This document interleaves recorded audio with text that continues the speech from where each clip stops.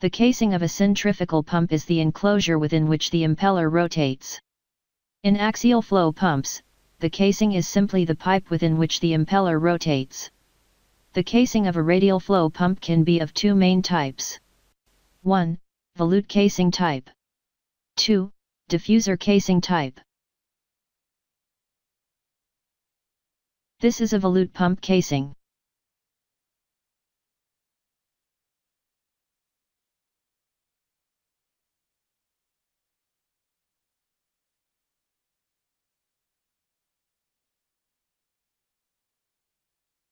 This is a diffuser pump casing.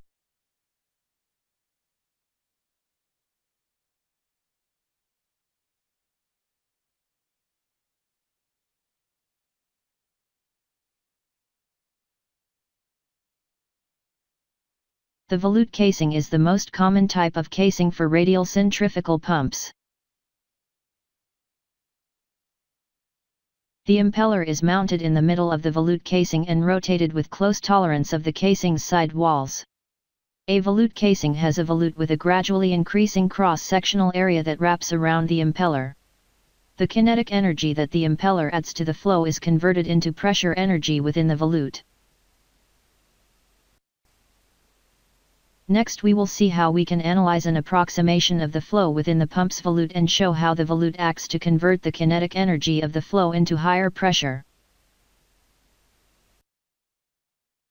According to the continuity equation, in one-dimensional incompressible flow with a single inlet and a single outlet, the flow rate into a given constant control volume is equal to the flow rate out of that control volume. The flow rate in one-dimensional flow is equal to the fluid's velocity times the cross-sectional area that is perpendicular to the flow direction. Making a crude approximation that the volute is a one-dimensional flow channel, then we can see that if the outlet area is larger than the inlet area, then the outlet velocity will be smaller than the inlet velocity. Furthermore, if the inlet and outlet areas are equal, then the inlet velocity will be equal to the outlet velocity. If we then apply Bernoulli's equation to this one-dimensional flow situation, we can see that using the conservation of energy principle, for a frictionless flow, we have the pressure in pascals divided by the liquid's density in kilograms per meter cubed, plus 1/2 times the velocity in meters per second squared, plus the product of the gravitational acceleration in meters per second squared, and the vertical position in meters, is equal for both the inlet and the outlet. Assuming that both inlet and outlet are at the same elevation, then the potential energy terms can be dropped. We are left with the shown equation that basically states that the summation of the pressure energy and the kinetic energy of the flow is constant for a one-dimensional, frictionless flow with no change in the elevation. We can rewrite the equation for the outlet pressure to get the shown relationship.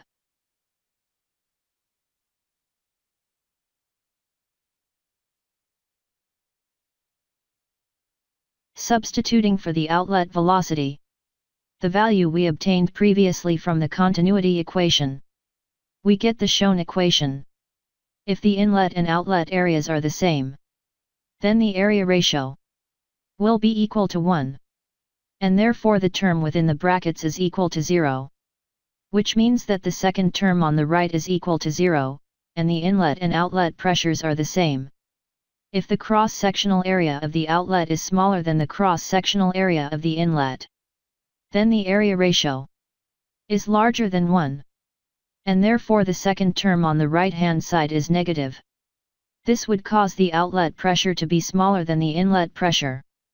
Finally, if the cross-sectional area of the outlet is larger than the cross-sectional area of the inlet, then the area ratio is smaller than 1. And the second term on the right-hand side is positive. This would cause the outlet pressure to be larger than the inlet pressure. This last situation is what occurs within a volute pump, whereas the cross-sectional area of the volute increases, the fluid's pressure increases as the kinetic energy of the flow is transformed into higher pressure. The analysis that was performed here is of course an approximation since the flow within the volute is neither one-dimensional nor frictionless.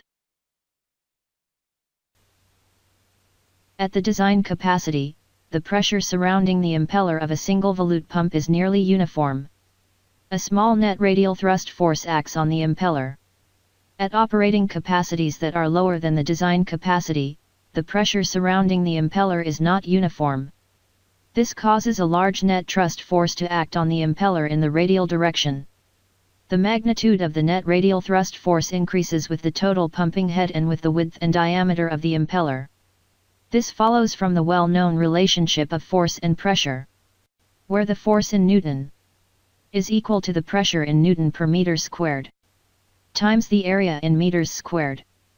As can be seen from the equation, for the same percent unbalance in the pressure around the impeller, the higher the pumping pressure, the higher the net force. Furthermore, a larger impeller that is thicker or has a larger diameter offers a larger surface area for the unbalanced pressure to act upon, hence increasing the net radial thrust force.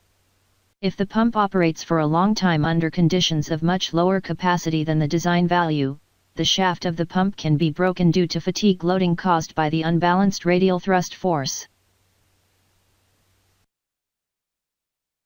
There are four main types of volute casing designs.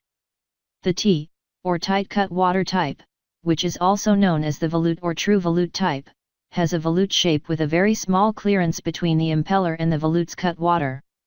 The cut water is the point next to the pump's exit where the impeller is closest to the casing. This type of casing tends to have the highest efficiency, but has the lowest wear resistance. It is primarily used for pumping liquids with little or no solids content. The C, or conventional type, which is also known as the semi-volute type, also has a volute, but with a much larger clearance between the impeller and volute at the cut water. In the A, or annular type, the clearance between the impeller and the casing is constant all around the casing, except at the pump's exit section. The OB, or oddball type, which is also known as the extended neck type, looks almost the same as the annular type, except for an extended neck that is designed to reduce recirculation-induced wear at the tongue area. This casing type has the highest wear resistance of all four casing types, and the lowest efficiency. It is thus recommended for applications involving slurries.